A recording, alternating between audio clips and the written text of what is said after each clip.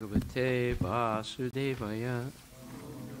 Om Namo Bhagavate Vasudevaya. Janmadyasya yato nivayat itaratas charte swavidyaswarat. Janmadyasya yatam vajaritartas chate swavigyaswarat. Jene brahma hidaya adhikabaye muyanti yatsurayaha. Tene brahma hridaya adhikabaye mujanti jasuraya.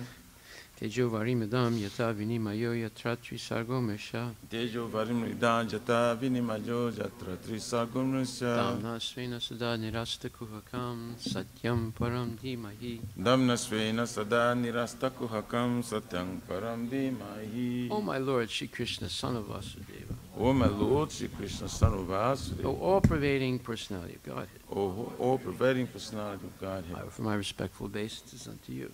I offer my respectful obeisances unto you. I meditate upon Lord Shri Krishna because he is the absolute truth. I meditate upon Lord Shri Krishna because he is the absolute and the primeval cause of all causes. And the primeval cause of all Of causes. the creation, sustenance, and destruction of the manifested universes. Of the creation, sustenance, and destruction of manifested universes. He is directly and indirectly conscious of all manifestations. He is directly and indirectly conscious of all manifestations. And he is independent because there is no other cause beyond him. And he is independent because there is no other cause beyond him. It is he only who first imparted the Vedic knowledge unto the heart of Brahmaji. It is the only who first imparted the Vedic knowledge unto the heart of Brahmaji. The original living being. The original living being. By him, even the great sages and demigods are placed into illusion. By him, even the great sages and demigods are placed into illusion. As one is bewildered by the illusory representations. As one is bewildered by the illusory representations. Of water seen on fire or land seen on water. Of water seen on fire, land, sea, and water. Only because of him do the material universes. Only because of him do the material universes. Temporarily manifested by the reactions of three modes of nature. Temporarily manifested by the reaction of three modes of nature. Appear factual, although they are unreal. Appear factual, although they are unreal. I therefore meditate upon him, Lord Shri Krishna.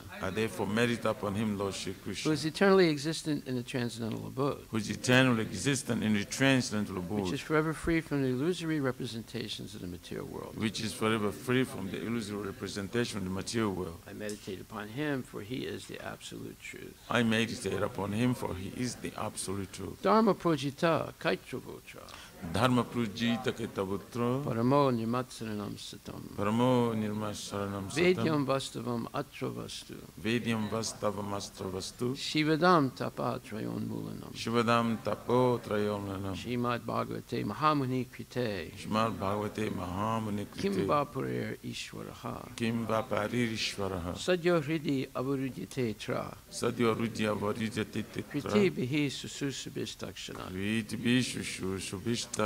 Completely rejecting all religious activities which are materially motivated. Completely rejecting all religious activities which are materially motivated. This Bhagavata Purana propounds the highest truth. This Bhagavad Purana propounds the highest truth. Which is understandable by those devotees who are fully pure in heart. Which is understandable by those devotees who are fully pure in heart. The highest truth is reality distinguished from illusion for the welfare of all. The highest truth, the reality distinguished from illusion for the welfare of all. Such truth uproots the threefold miseries. Such truth uproots the threefold misery. This beautiful Bhagavatam compiled by the great sage Vyasadeva in his maturity. This beautiful Bhagavatam compiled by the great sage Vyasadeva in his maturity. Is sufficient in itself for God realization. Is sufficient itself for God realization. What is the need of any other scripture? What is the need of that scripture? As soon as one attentively and submissively hears the message of Bhagavatam. As soon as one attentively, submissively hears the message of Srimad Bhagavatam. By this culture of knowledge. By this culture of knowledge. The Supreme Lord is established within his heart. The Supreme Lord is established within his heart. Nigama kalpataror galitam phalam. Nigama kalpataror galitam phalam. Sukhamukad amrita dravya samyatam. Sukhamukad amrita dravya sangitam. Pibata bhagavatam rasam alayam. Pibata bhagavatam rasam alayam. Muhur aho rasika bhuvibhavukaha. Muhur aho rasika bhuvibhavukaha. O expert and thoughtful men, relish Srimad Bhagavatam. O expert and thoughtful men, relish Srimad Bhagavatam. The mature fruit of the desired tree of Vedic literatures. The mature fruit of the desired tree of Vedic literatures. It emanated from the lips of Sri Sukadeva Goswami. It emanated from the lips of Sri Sukadeva Goswami. Therefore, this fruit has become even more tasteful. Therefore, this fruit has become even more tasteful. Although its nectarian juice was already relishable for all. Although its nectarian juice was already relishable for all. Including liberated souls. Including liberated souls. Shinvatan Swakata Krishna. Shrimvantam Swakata Krishna. Punya Shravana Kirtana. Punya Shravana Kirtana. Hridyantak Stohi Abhadrani. Hridyantastu Yabhadrani. Vidunoti Srihitsatam. Vidunoti Surisatang. To hear about Krishna from Vedic literatures, To hear about Krishna from Vedic or to literature, hear from him directly through the Bhagavad Gita, or to hear from him directly from Bhagavad Gita, is itself righteous activity. it is self-righteous activity. And for one who hears about Krishna, And for one who hears about Krishna, Lord Krishna, who's dwelling in everyone's heart, Lord Krishna is dwelling within everyone's acts heart, as a best-wishing friend, acts as the best wishing and friend, purifies a devotee who constantly engages in hearing of him. and purifies the devotee who is constantly engaged in hearing of him. Nasta presu bhadresu Nasta praishwa bhadreshu nityam bhagavata sevaya nityam bhagavata sevaya bhagavati uttamasloke bhagavati uttama sloke bhaktir bhavati naistiki. bhaktir bhavati naistiki. In this way, a devotee naturally develops his dormant transcendental knowledge. In this way, his devotee naturally develop his dormant transcendental knowledge. As he hears more about Krishna from the Bhagavatam As he hears more about Krishna from Bhagavatam and from the devotees, and from the devotees, he becomes fixed in the devotional service of the Lord. he becomes fixed in devotional service of the Lord. Tadarajas tamo bhava Tadarajastamo bhava kamalobha dayaschaye kamalobhatayaschaye cheta etaranavidam chaita itarana vidyam stitvam sattve prasidati. stitam sarvi prasidati. By development of devotional service, By development of devotional service, one becomes freed from the modes of passion and ignorance. one becomes freed from the modes of passion of ignorance. And thus material lust and avarice are diminished. And thus material lust and avarice are Evam diminished. prasana manaso Evam prasanna manaso Bhagavat bhakti yogataha Bhagavat bhakti yogata Bhagavat tattva vijnanam Bhagavat tattva vijnanam mukta sangasya jayate. mukta sangasya jayate. When these impurities are wiped away, When all these impurities are wiped the away, candidate remains steady in his position of pure goodness, the candidate remains steady in his position of pure goodness, becomes enlivened by devotional service, becomes enlivened by devotional service, and understands the science of God perfectly. and understands the science of God perfectly. Vidyate hridaya granthis Vidyate hridaya granthis chidyante sarva samsaya chedyante sarva samsaya shiyante jasya karmani chedyante sasya karmani drista evatmanishvare. drusta evatmani ishvare. Thus, bhakti yoga severs the hard knot of material affection Thus, Bhakti Yoga severs the hard knot of material affection and enables one to come at once to the stage of a samsayam samagram, and enables us to come at once to the stage of Assumption Samagrama, understanding of the supreme absolute truth, personality of Godhead. understanding the supreme absolute truth, personality of Godhead. Therefore, only by hearing from Krishna Therefore, only by hearing from Krishna, or from his devotee and from his devotees, in Krishna consciousness in Krishna consciousness, can one understand the science of Krishna. can one understand the science of Krishna.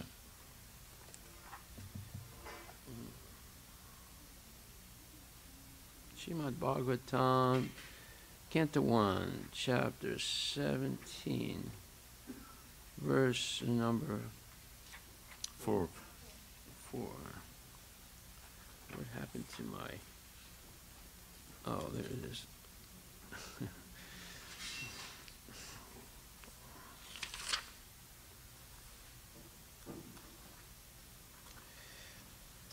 Prapacharatam aruda Papracharatham aruda kartasvara parichadam Gatasvara parichadam megagambhiraya vacha Megagam hiraya vacha samaropita karmukaha. Samaropita karmuka. Translation by Srila Prabhupada. Maharaj Parikshit, well equipped with arrows and bow and seated on a gold embossed chariot, spoke to him, the Sudra, with a deep voice sounding like thunder. Purport by Srila Prabhupada, His Divine Grace A.C. Bhaktivedanta Swami Srila Prabhupada. An administrative head or king like Maharaj Parikshit, with full majestic authority, well equipped with weapons to chastise miscreants, can challenge the agents of the age of Kali. Then only will it be possible to counteract the degraded age And in the absence of such strong executive heads, there is always disruption of tranquility. The elected show bottle executive head, as representative of a degraded public, cannot be equal to with a strong king like Maharaj Pariksit. The dress or style of royal order does not count. It is one's actions which are counted.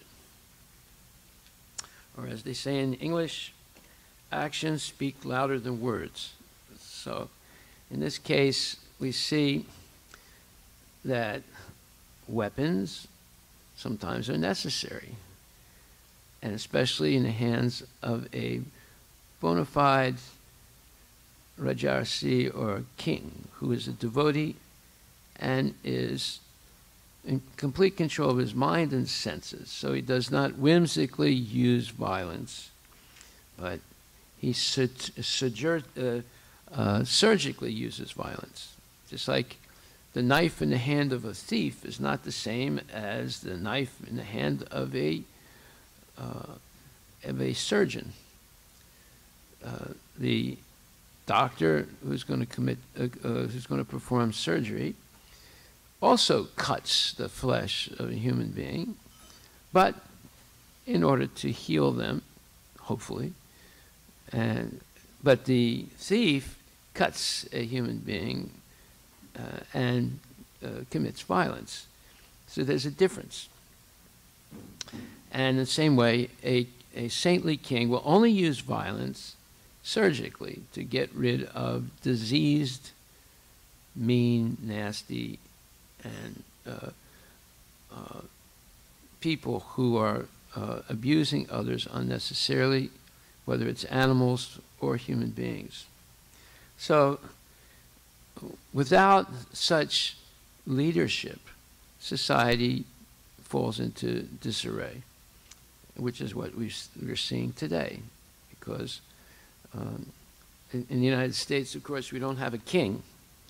We have a representative government, and with a lot of checks and balances, and also with different layers, hierarchical layers. So a governor of a state actually has a lot of latitude to make decisions, even though the President of the United States might want something, a governor can do something different and without breaking the law. So we see that the United States, with a representative government, does not have a overarching, strong, let's say, ultimate ruler. In fact, it's not much difference between his authority with other countries and his authority with the different states in the United States, because he's not an absolute authority. No matter which party puts in a president, still the powers of the president are limited. That's the whole idea of the Constitution of the United States. It limits the powers of government and the three sections of the government: the judicial state, the judicial part, the executive part, and the legislative part. So we don't have the type of government that was present 5,000 years ago under Maharaj Pariksit and Maharaj Yudhisthira, and going back even to the time of Lord Ramachandra.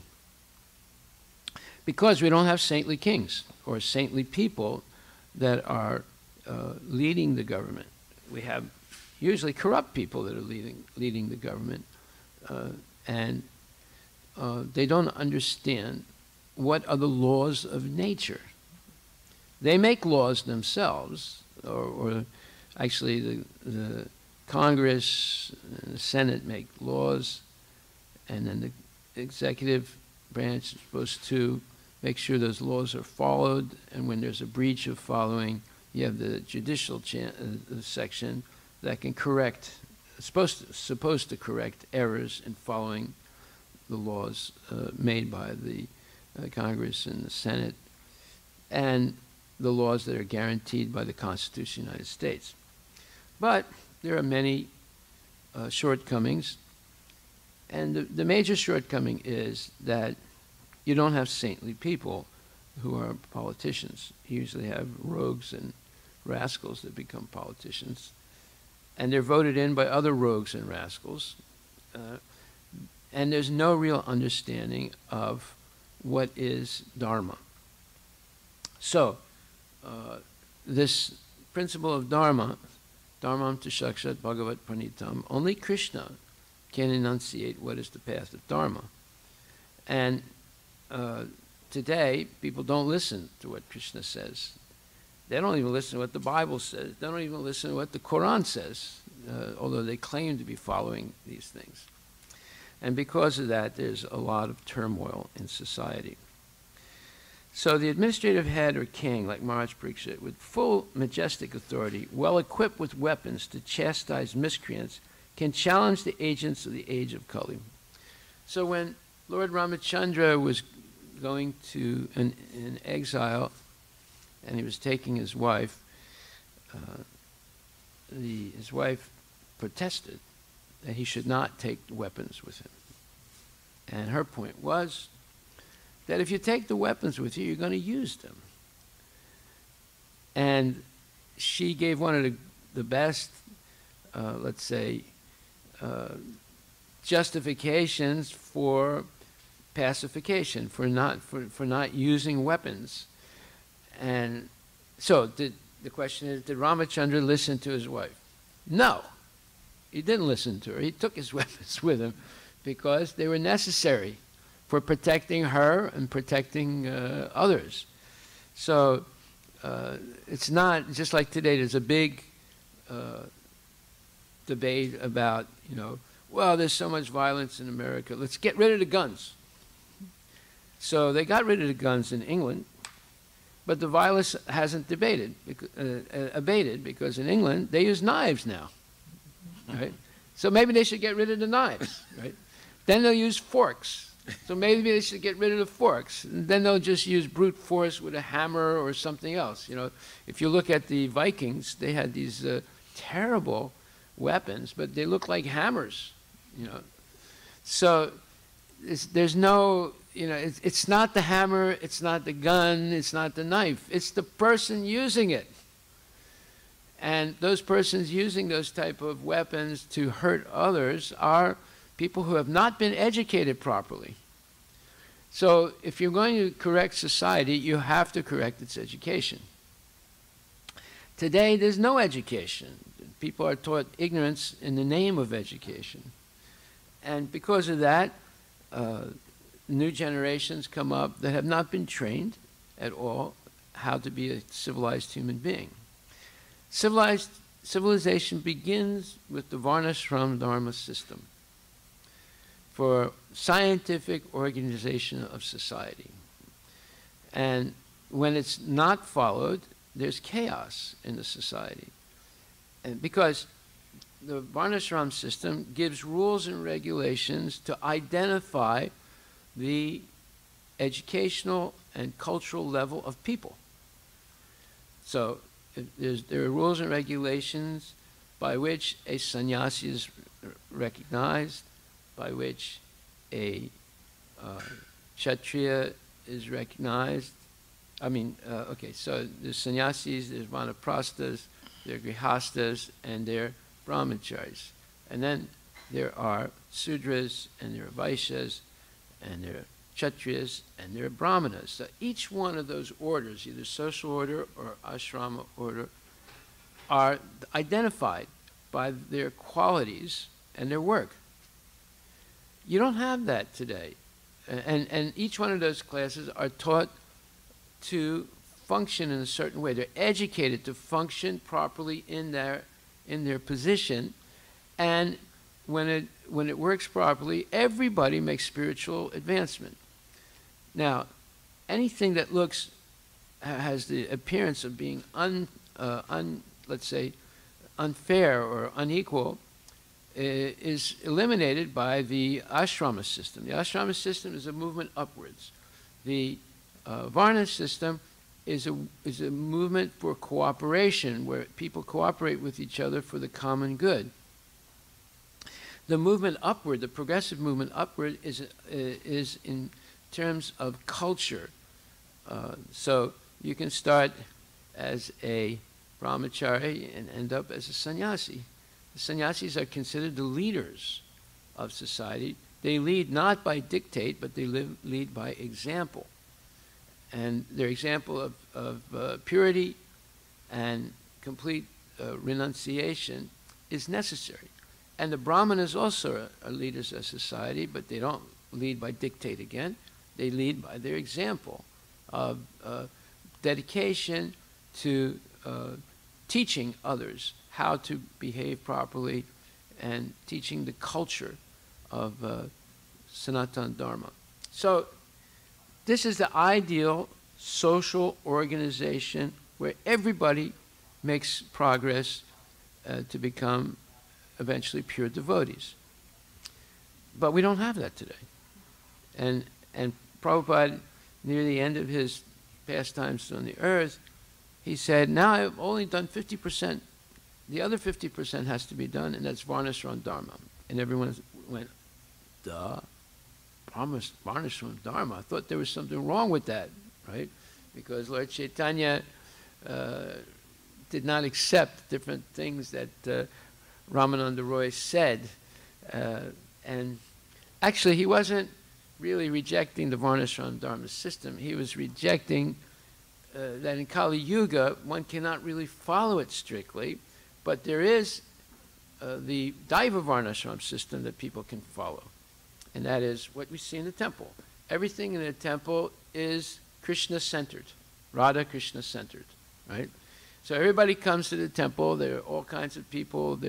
Some people are following Krishna consciousness, and most people are not following.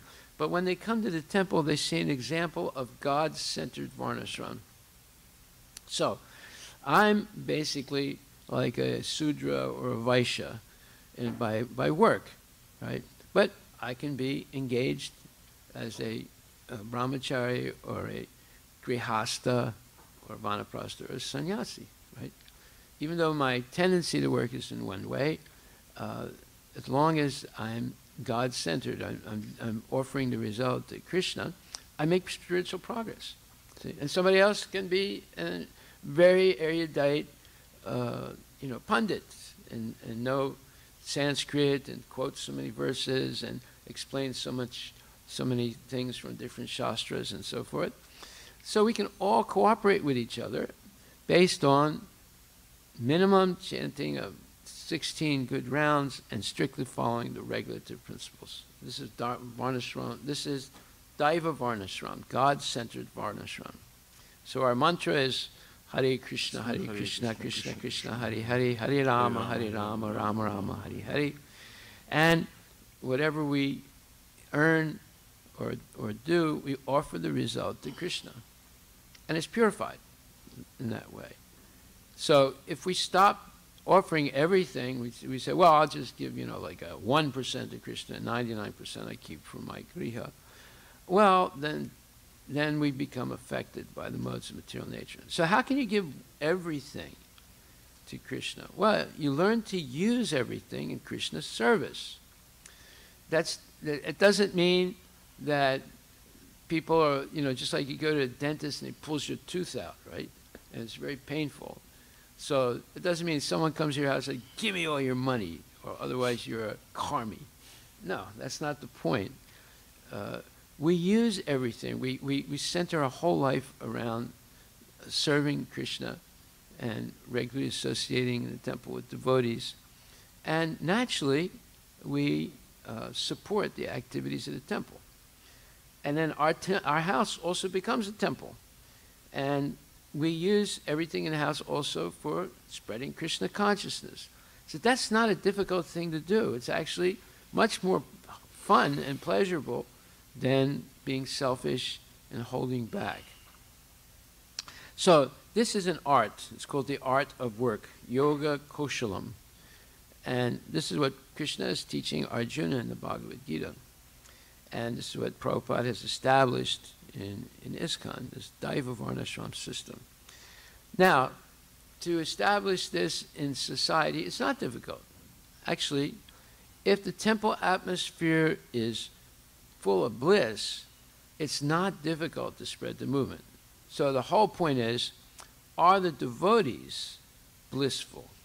Are they actually happy chanting and doing service? If they are, then it becomes like an infection. Like it's more powerful than the Chinese flu. No, it is. Because happiness is infectious, right? You don't have to have marijuana, you don't have to have liquor, you don't have to have any of those artificial things to excite the happiness in the devotee. The devotee simply, as soon as he hears the kirtan and the mridanga and the kartals, and he joins the happiness, right? Whether it's on Sankirtan or whether it's in the temple. So this is the thing. Do we actually feel happy with these things? And if this is what, and also hearing classes and participating in classes and giving classes and preaching, if this is what gives us real pleasure in life, then it's easy to spread Krishna consciousness. If it's a struggle to derive happiness from these things, then you will never be able to convince anybody about Krishna consciousness. So you have to look into yourself to see, are you actually happy with these things? This kirtan, this chanting rounds, this waking up early, this bathing 2-3 times a day, and voluntarily supporting the temple and using everything in your life in Krishna's service. Does that make you happy, actually? Or is there some hesitation? If the hesitation will hold us back from being successful in spreading Krishna consciousness. So we see here that there are different varnas. And when Maharaj Yudhisthira is equipped with weapons to chastise miscreants, there's nothing wrong with that. That's what he's supposed to do. When Arjuna is fighting on the battlefield, although it's not a pleasant thing, war is never a pleasant thing. In fact, it's horrible. But he's doing his duty, not for any selfish purpose, but to follow Krishna's instruction. So, you know, nowadays you have this thing of, oh, guns are terrible. Oh, you know, people are killing others. Well, wait a minute. There's a difference between killing a person who is a criminal and who is threatening to kill others, or killing a person who's an innocent person and is, let's say, unarmed and not a threat to others. So this whole idea of violence has to be studied. And this Prabhupada, right in the first chapter of Bhagavad Gita, he talks about it. He says there's 6 valid reasons for becoming violent. It's the first chapter, 36th verse. And he says, according to Vedic injunctions, there are 6 kinds of aggressors. 1, a poison giver. 2, one who sets fire to the house. 3, one who attacks with deadly weapons. 4, one who plunders riches. 5, one who occupies another's land. And 6, one who kidnaps a wife, or that can include a child also. Such aggressors are at once to be killed, and no sin is incurred by killing such aggressors. Okay. Such killing of aggressors is quite befitting any ordinary man, but Arjuna was not an ordinary person. He was saintly by character, and therefore he wanted to deal with them in saintliness. This kind of saintliness, however, is not for a Kshatriya. Although a responsible man in the administration of a state is required to be saintly, he should not be cowardly. That's the condition. That was the condition of Gandhi. He wanted to be saintly, but he was a coward. And what happened? He caused the death of 1 million people. You see, it's serious. You cannot be a coward and be a leader of society or a Kshatriya. For example, Lord Rama was so saintly that people even now are anxious to live in the kingdom of Lord Rama, Rama Raja. But Lord Rama never showed any cowardice. Ravana was an aggressor against Rama because Ravana kidnapped Rama's wife, Sita. But Lord Rama gave him sufficient lessons, unparalleled in the history of the world. In Arjuna's case, however, one should consider the special type of aggressors, namely his own grandfather, own teacher, friends, sons, grandsons, etc. Because of them, Arjuna thought that he should not take the severe steps necessary against ordinary aggressors. Besides that, saintly persons are advised to forgive. Such injunctions for saintly persons are more important than any political emergency. Arjuna considered that rather than kill his own kinsmen for political reasons, it would be better to forgive them on grounds of religious and saintly behavior. He did not, therefore, consider such killing profitable simply for the matter of temporary bodily happiness. After all, kingdoms and pleasures derived therefrom are not permanent. So why should he risk his life and eternal salvation by killing his own kinsmen? So this is all Arjuna's point of view, right? Prabhupada now says, Arjuna's addressing Krishna as Madhava, or the husband of the goddess Fortune, is also significant in this connection. He wanted to point out to Krishna that as husband of the goddess of Fortune, he should not induce Arjuna to take up a matter which would ultimately bring about misfortune. Krishna, however, never brings misfortune to anyone, to say nothing of his devotees. So, Krishna did not accept Arjuna's point of view, although Arjuna's point of view would be accepted by every liberal today. And also, Sita's point of view would be accepted by every liberal today. Right? But Lord Ramachandra did not accept it, and Krishna did not accept it. So that doesn't mean that it's okay for anybody to have a gun and start shooting. No. It's not okay for anybody to have a knife and start cutting. It has to be surgical. Surgical means it is directed toward a specific purpose that's for the benefit of another person. So the benefit of killing a person who's kidnapped somebody's wife, or trying to burn down their house, or trying to give poison to someone, etc., is valid. We just read the 6 conditions of 6 kinds of aggressors, and there is no sin incurred by killing them. Right? So that's being practiced to a sense today, but it's in a very, let's say, restricted sense. If you're in your house and someone that you don't know, or even someone that you know, comes into the house with the intent of harming you, and you shoot them, it has got to be in the house. It can't be outside of the house. You can't go into the yard and shoot. You can't run after the person in the street and then shoot them and kill them. But if you're in your house and someone comes in and is threatening you, you can shoot them and not be prosecuted for it, and kill them. You will not be prosecuted. It happens all the time in the United States. But if it's in the yard or it's in the street, it becomes very, very, let's say, controversial. And just like this one person went to a protest and he brought his gun and he shot somebody and killed him. Well, that person is being prosecuted now for murder, right? Even though the people attacked him. Now, he might get off, who knows, but it's very tangential because you can't just carry a gun in public and shoot somebody. Right? Policemen can do it, but even they, if they do it in an unauthorized way, they get prosecuted. And that's happening all the time now, you know. And even if someone in the army, if they kill someone by violating the Geneva Convention, which is rules of engagement in war, they can get prosecuted for murder, even though it's in a wartime situation. So one has to have education to understand all these things. Otherwise, people can do anything and think they're justified. So that education is Bhagavad Gita that we should hear on a regular basis.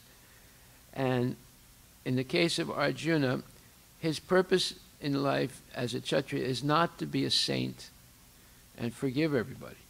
He has an obligation to protect the principles of Dharma and protect people and use weapons of, let's say, destruction in specific cases that are permitted. So we'll stop right there. Are there any questions?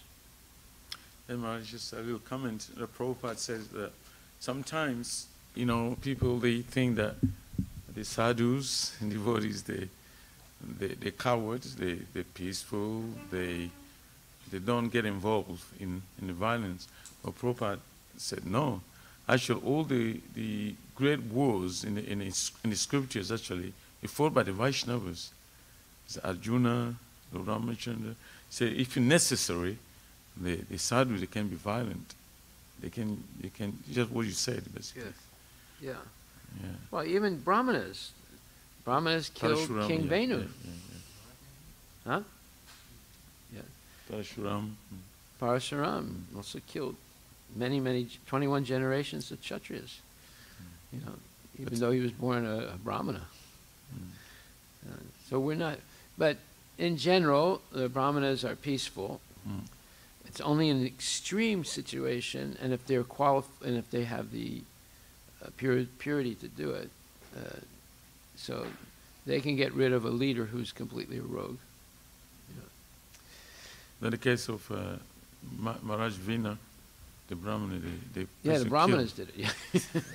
And after they killed him, they churned his son from his thigh. And then Prithu Maharaj. Yes. So that's a great story. And Maharaj, is another point is like, see, the problem we have in this establishing Krishna consciousness, one thing that we should really learn to do it often is a hearing chanting. This is missing a lot in our practice. We don't really think about it very so much. We take for granted. But hearing chanting is all the strength, spiritual strength comes from hearing chanting. And all process about hearing chanting. Because you hear the Shastra and it clears up doubts in your mind. And many of these things are going on today in society. People can't figure it out. But what we discussed, the 6th type of aggressors, this is a valid thing. It's Shastric, right? And that should help clear a lot of things. But then in school, people say, oh, guns are terrible, only bad people have guns, and those Republicans, they want to keep their guns, and they're bad people. They're not bad people if they want to protect their family. I mean, and if someone attacks your house, is going to burn it down, and you don't have a gun, you don't have any way to stop them, you're going to feel sorry for yourself because, it was your house, right? You didn't go try and bother anyone. You didn't do anything against anybody else, but some people are coming and they're going to burn your house down. So what are you going to do? Or someone's choking your wife and you say, oh, I forgive you. And your wife says, what? What do you mean you forgive him? Help me. No, you have to be able to protect yourself in certain circumstances. But we should think about this. The last prayer we sang before Bhagvatam, you read this. It says that the very last verse. Well, no, you mean in the... In the Mangal channel, yeah, before the class. You mean, therefore, only by hearing from Krishna or from his devotees and Krishna consciousness can one understand the science of Krishna? Is that what you're talking about? Yeah, I think, yeah, that's the last one, yeah? No, that's not the last line of the verses.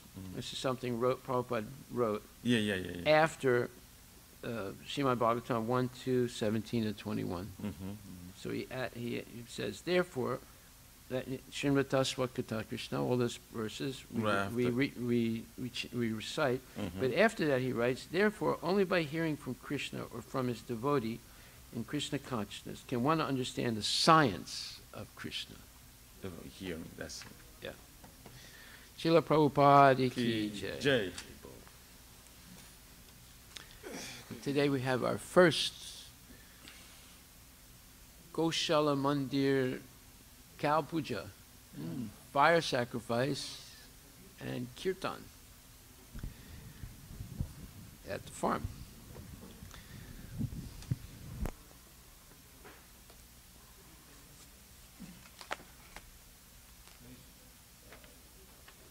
By the way, this is something Prabhupada wanted. I'll explain that tomorrow.